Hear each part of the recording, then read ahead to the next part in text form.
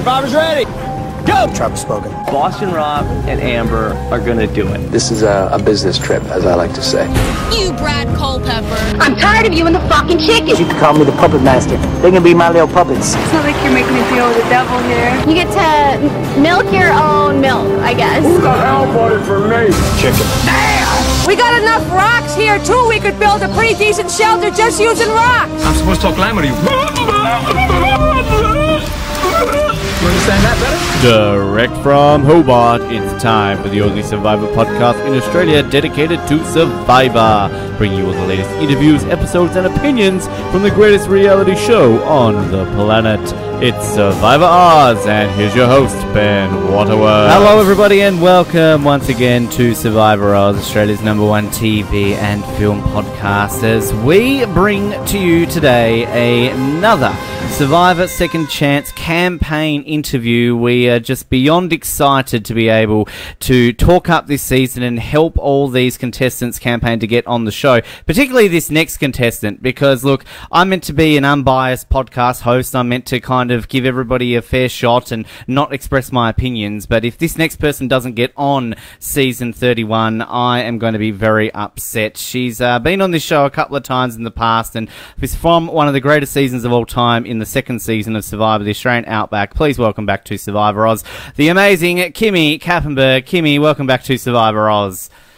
Thank you so much. I appreciate all your support and everything. This is awesome. Another chance to be out there. Thank you so much for having me. I just have to glow at the prospect of anybody from the first couple of seasons coming back, because, you know, for someone like myself, I've been watching this show since day one, and the Australian Outback to me is just such a great season for so many reasons. And to have you and Jeff just even in this prospect of coming back, I mean, did you ever think you'd get this chance again, Kimmi?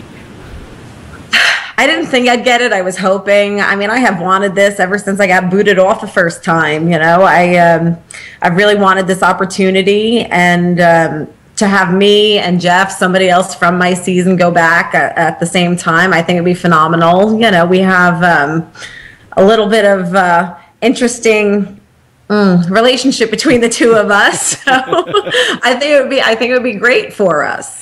The amazing thing is if you and Jeff get back on this season, that means that half of the Australian Outback cast would have returned at some point or another. I mean, that just goes to show how good of a season your original season was.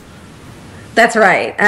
Yeah, we are definitely one of the classic seasons, and we had a great viewership. You know, we put on a really good show. I guess that the group dynamics that they had of the different people out there, we really just came together, and we had incredible ratings. I mean, we had the highest rated show in the U.S. out of all the Survivor seasons. So that's, you know, we beat out Friends in the ratings. You know, back in the day, that's how old it is. We were beating out Friends. It was the #1 show in America, of course, in 2001. That's how big it was. But I guess kind of, I mean, you know, it's been 14 years since your season. Makes it sound really old when you say that. But, I mean, how does this approach come about? I mean, has this sort of been something that CBS had kind of been touching base with you over the years, and now finally they've said, hey, this is what we're planning to do. We're going to put you on a list of people that perhaps can be on the next season? Well, they kind of called me up out of the blue, and they just said to me, they saw something that I posted on Facebook. My son and I had spent the night in the hospital. He has sleep apnea, so he's got to stay overnight in the hospital to get his sleep studies done. So someone from CBS called up and said, hey, Kimmi, we just saw that your son was in the hospital, and we just wanted to make sure that you were doing okay. We're just reaching out, making sure everything's good. And once I told him, oh, yeah, he's fine. You know, he just has to have these sleep studies periodically. Then she was kind of feeling me out, saying, oh, okay, do you have any other kids? I said, yes. Do you ever plan on getting pregnant again? I was like, hell no, I am 42. Bite your tongue. Take that bad juju away from me. And then And then she just said, well, we're kind of thinking about bringing some other people back and having America vote for you. Are you interested? And I said, abso-freaking-lutely. Of course. I want that opportunity. Yeah, and now that it's all been announced, because, I mean, it's sort of been out there, I think, amongst the fans. We kind of knew about it, I think, for the last month or so. But I guess it's kind of, similar to back when you were finally announced on Survivor, that there's that relief in a way now that, hey, I can actually talk about this. I can go out and campaign properly. Oh, yes. I mean, the relief, this has been a secret. They first contacted me in March, so it's been almost 2 months. And, trying to not say anything to people. And I have 2 little ones. I'm a single mom. So the thought of, hey, I'm going to be gone, I have a lot of preparation that needs to be done. Whether or not I'm picked, my kids are already, going to summer camp in Florida, and I live in Texas. So, I had a lot of preparations that I have to take care of and think of, because, if they call my name on Wednesday, and when they call my name on Wednesday, that is not the time to all of a sudden make a phone call and say, hey, I need someone to watch my kids for 7 weeks. So there's a lot more prep involved this time. And it's a lot different this season too, because, if this was just a generic returning player season where obviously you would have to keep it secret when it was filming, and you'd have to come up, no doubt, with a bunch of excuses as to where you're going. At least this way, Kimmy, people know where the hell you are. Yes, they will. And, yeah, because my boys are 6 and 8, and so I only told them about 2 weeks ago. I was keeping it from them because little kids, things slip out of their mouths. So it would be kind of hard for me to be like, okay, mommy's going away to go away on this exciting excursion, and them not being able to share that with their friends. They just parrot everything that you have to say. And how have they been now that it's out there? Are they telling everybody, and no doubt are getting very excited for it?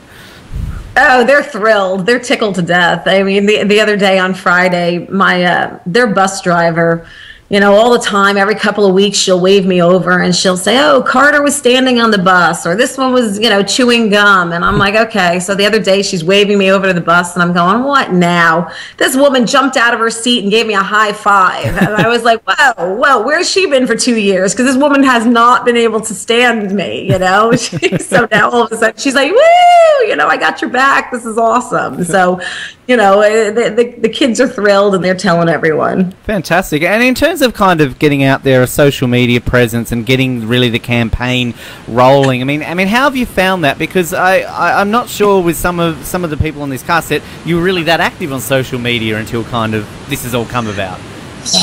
I've always just done Facebook. I now have a Twitter account. I have an Instagram account. I am still nowhere near qualified to operate these things. I just sit there, and I don't understand the tweeting, and I don't understand, following somebody and hashtag, and I'm learning. It's a learning curve, but I have some friends that they're campaigning for me. They're like, I'm your campaign manager. I'm like, great. You take care of Twitter with me. You tell me what to do. And I've been being walked through all of it. And how is the community rallying behind you too? Are you getting sort of some interest from local radio stations, TV stations, things like that to really help get behind you? Yeah, well, this week I have more people getting in touch with me. The problem is that, we weren't allowed to say anything until after it was announced. So I wasn't going to go and jeopardize. I know that some other people have contacted media a couple days beforehand. Like my local newspaper comes out once a week on a Friday. So by the time that this was announced on Wednesday, it's not like they could put it in Friday's newspaper, So now it's like, my window is short, but as long as I get some publicity, I think that'll be just fine. And I think that the fans that know about it, they're going to vote anyway. Well, I've found that a lot of people are sharing their votes online, kind of the Survivor fans that sort of you see out there. And for the most part, you always do seem to be on people's lists. Do you kind of feel this sort of classic era that you're from? And when we spoke to T-Bird about this the other day, do you think that really helps your cause? Because a lot of us super fans, that's what is standing out. It's the fact that, hey, T-Bird, Kimmi, Kelly, these guys can be back again.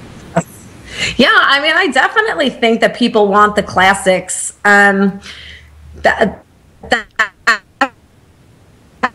going to go for our advantage. I think they have a lot of girls that are in their late 20s, early 30s, that kind of, when you're looking at them, they kind of look the same. There's nothing so distinct about them.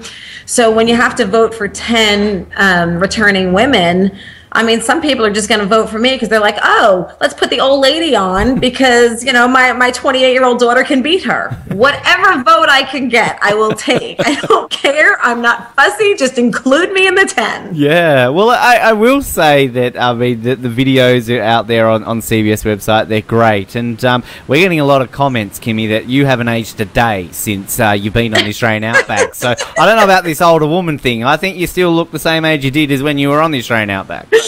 Oh, well, that's fabulous. That has all to do with genetics. Nothing too much that I'm doing, but I appreciate that. Thank you. But, you know, but still people, they see that 42 next to someone that's 28. And I don't know, for this game, they think that, you know, I should be put out to pasture. I mean, T-Bird, I think she's in her 50s now. And, I mean, she's way more fit, you know, than some of these other girls. Some of these other girls, I think, are very skinny, which is fine. But I think that she's one of those that's very athletic, and she can go and endure this probably more than some of these other girls. Well, I know kind of in a couple of times you've been on the show, we've talked about sort of whether you still keep up with Survivor and all that sort of stuff. But, I mean, are you sort of paying a little bit more close attention, maybe particularly to this season as well? Because you might be out there in a couple of weeks playing against these guys. I know, yeah, no, I've definitely been watching. I also bought a package on CBS so I can go and watch all the, you know, previous seasons. So, I mean, I'm wrapping up work tomorrow, so I'll be off of work for, you know, 6 days before I go. So I'm going to watch at least a few episodes from each season to refresh my memory of those people that I don't remember. I mean, some of these girls and guys I totally remember from their season.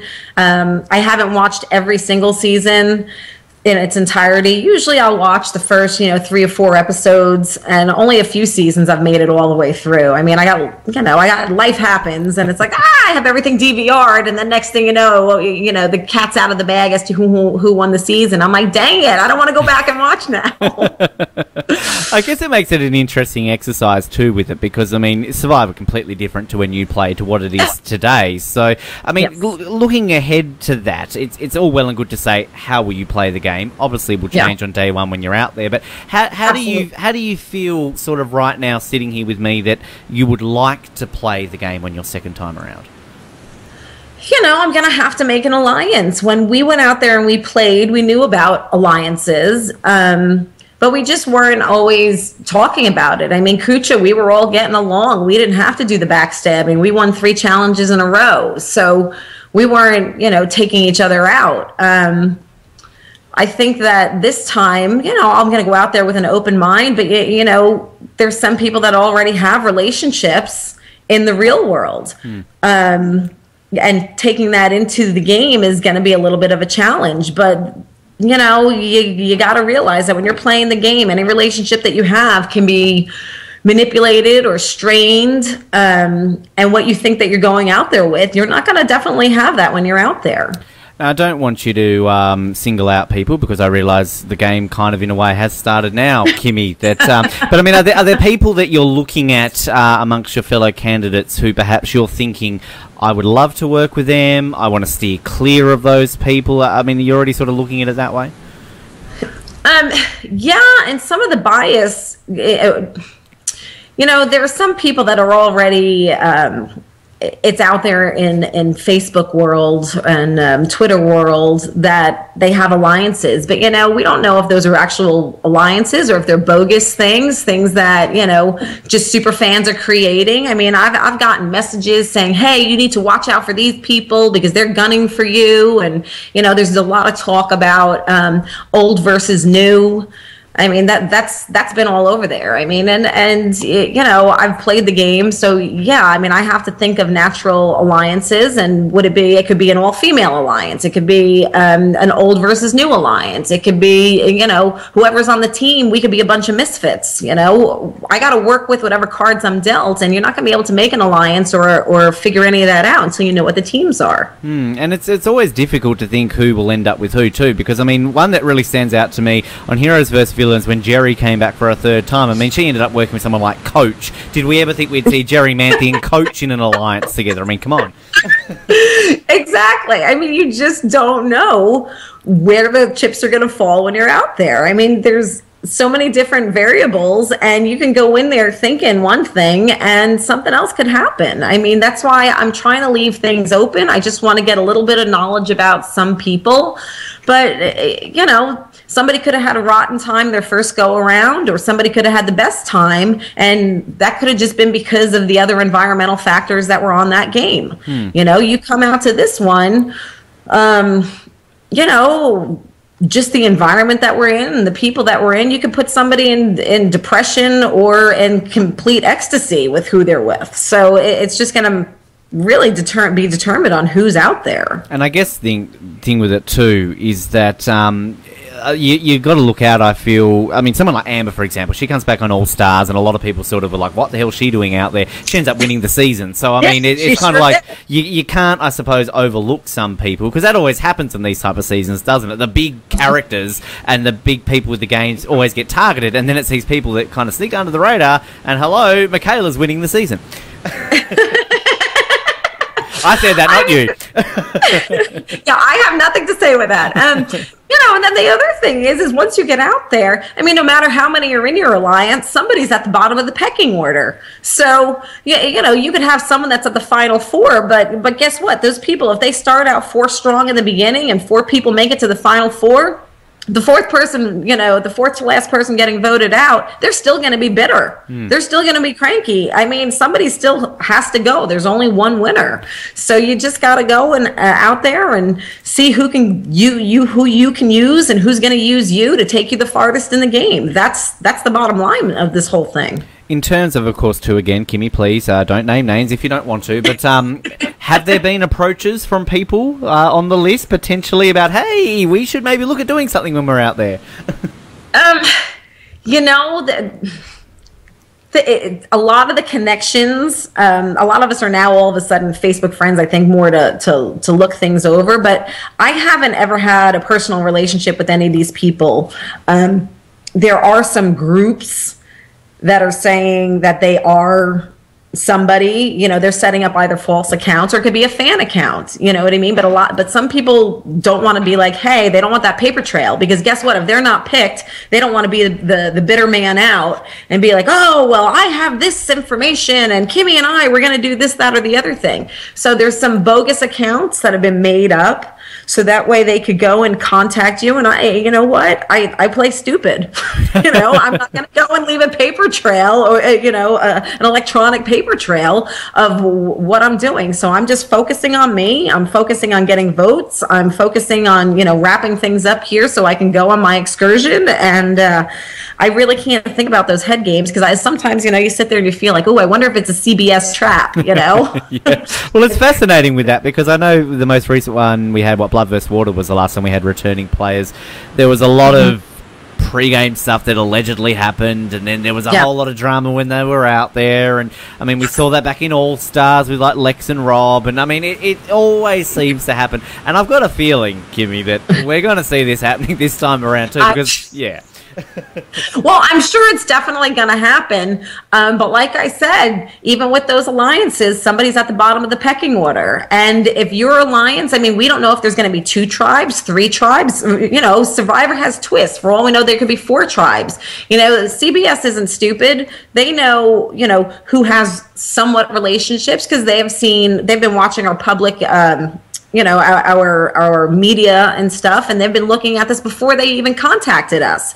So if they see a couple of previous contestants who have a relationship together, yeah, you know what, you could pick them, but if they're on different tribes in the beginning, or even if they're together, you know, somebody's gonna. It's a dog-eat-dog world out there. I mean, if me and somebody have an alliance going into it, and then, you know, the rest of my crew wants to vote out my other person, and if it, you know, I got to think, if it's me or them, I want it to be them. I mean, this is a game, you know, this is on the field. Personal relationships have to stay off the field. Now, in terms of sort of coming from the era that you're coming into this era, I mean, you look at someone like Mike Scoopin, who, of course, played Season 2, then he played Season 25. Is someone like Mike someone that you have or would like to talk to maybe about just subtle differences of the game over such a long period of time? I mean, Mike and I loosely in contact over the years by my cuddle buddies, So we we've talked on and off.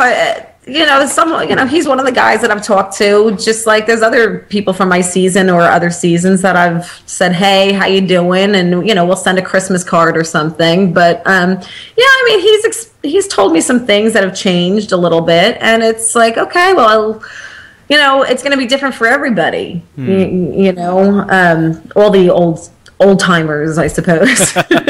As T-Bird put it the other day, the mature era of Survivor, Kimmi. So yes, exactly. Now, when it was a little different. In terms of a certain person, though, that's on the list, Mr. Jeff Varner, we have to talk about him. I mean, you two obviously had a very interesting time together during Australia. Are you happy to see him on the list? Would you like to play with him again? Yeah, I would love to. I mean, Jeff and I, when we were out there, we had some fun. After the show, Jeff and I both lived in New York. I mean, so we had seen each other a bunch of times at different social gatherings and, different events. It's that whole entire controversy of, me and my annoying voice that gets all over him, but that's okay. But, he likes to still blame me for his loss on Survivor. And it's, it was the peanut butter and it was his mouth. You know what I mean? It's you got to kind of own up on your own things. But yeah, I mean, Jeff would be, someone fun out there at least. You have some of these people who, honestly, watching ice melt would be more interesting than watching them, and watching Jeff play would actually be like, oh, look, I have my own little Jack-in-the-Box here. I can wind him up and watch him jump around and entertain me, I'm going to be on a beach with a bunch of people. Of course, Varner out there would add a whole big fun element. He's definitely been, some of the things he's posting out there to campaign actually was amazing. He mentioned you in his video, for goodness sake, so... I know. He must have a crush on me. Yeah, that's definitely it. I think so. But I mean, you're looking at kind of like, say, like a T-Bird and I mean, Kelly Wigglesworth. I mean, obviously back those first few seasons, you guys were very close because you did a lot of events and things like that together as well. So I guess kind of seeing someone like Kelly and T-Bird, did you have much to do with them sort of back in the day as well? Kelly kind of boycotted everything with Survivor, but she and I had both done a photo shoot for Rosie O'Donnell's magazine out in, Nevada or something. And this is obviously 14 years ago. So I had met her, and I spent a little bit of one-on-one time with her, but, that was it. At the end of the day, we had a couple days together, and then at the end of the day, it was like, have a good day. I went to New York, and I don't know, I think she went, into the wilds of Mexico or something, I'm not really sure where she went, but, so you almost feel like you have that little seed planted. I have, a connection with her. She's an old season. She's a woman. Same thing that could be said for PG or T-Bird. You know what? You just never know what alliance you're going to have. For all I know, we could have a New York East Coast alliance. There's several people from the New York area. That would be interesting, actually. It's sort of, people are so hung up, really, I think, on the old versus new and kind of seasons. But yeah, you're right. Like, in terms of, like, because we've seen that before. I mean, I think we've seen a little bit of that on this most recent season of where people are from. And because, again, at the end of the day, Survivor's a game of connections of anything, really. If you can, your favourite TV show is The Sopranos. You guys are going to, like, hang out together. Well, exactly, and it basically is going to be dependent upon what those initial tribes are. I mean, because there's no other way to figure it out. I mean, you can say you're going to have A, B, C person, but if they're not on your tribe and you're in no man's land, you're going to grab straws for anything. For all you know, the two enemies could be on a team, and they could just have a mutual dislike for the other tribe members, or they just have this survival instinct that, okay, we're going to have to use each other to get to the end, and that will organically happen, and you're going to see those unexpected alliances. And is it interesting watching this current season, particularly with, say, Mike and Carolyn, because they're still in the game? I mean, you don't even know if one of them wins, so they might not even be on the list. So, I mean, how is that kind of watching them? Because everybody else, you know how they end up in the game, or you'll obviously go through that soon with your rewatches, whereas these two, you don't know how it's going to turn out for them. No, you don't see how it's going to turn out, but you see that they've already made it farther along in the game than half of the people that are, up for this Survivor Second Chance.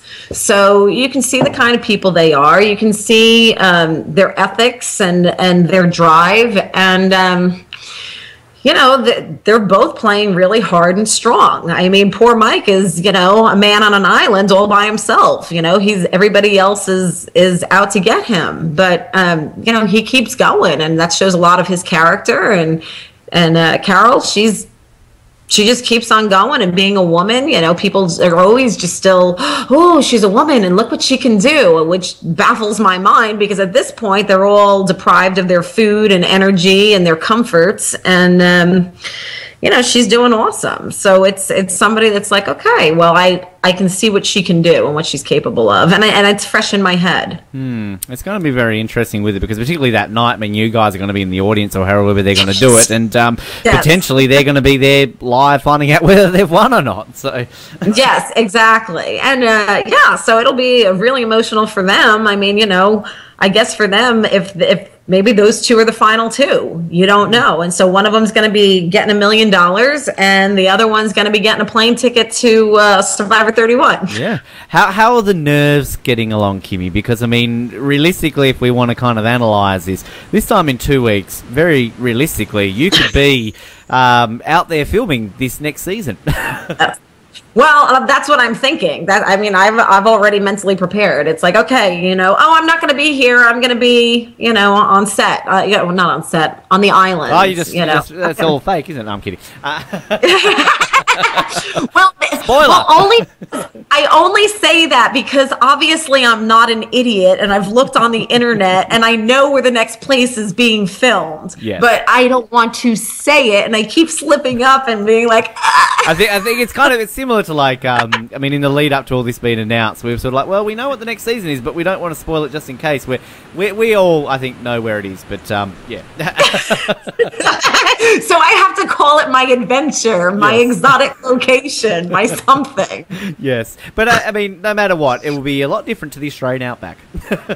Oh, yes. You know what? And honestly, I loved Australia and I loved the Outback. I'm just looking forward to a damn sandy beach, because let me tell you something. That frickin' water grosses me out. I have never liked lake water. I grew up on an island. I like salt water. I mean, I went all over, the east coast of Australia when I was there, and it was gorgeous. And I went to the Great Barrier Reef and I loved it. However, the Outback and I, with the water, we did not get along. So I am just looking forward to being in the nice ocean and be like, look, Kimmi takes baths, Kimmi swims. So this new location, it'll be nice to be, in the ocean where I'm much more comfortable.